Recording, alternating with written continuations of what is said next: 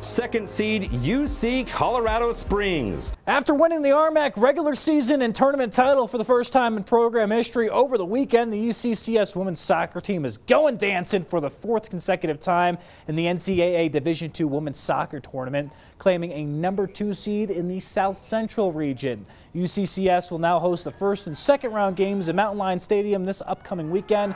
UCCS will get a first round bye, play the winner of Colorado School of Mines and Midwestern State on Sunday at 1 p.m. The CSU Pueblo men's soccer team also earned the NCAA Division II men's soccer berth as an 8 seed and will take on the number 9 seed Seattle Pacific.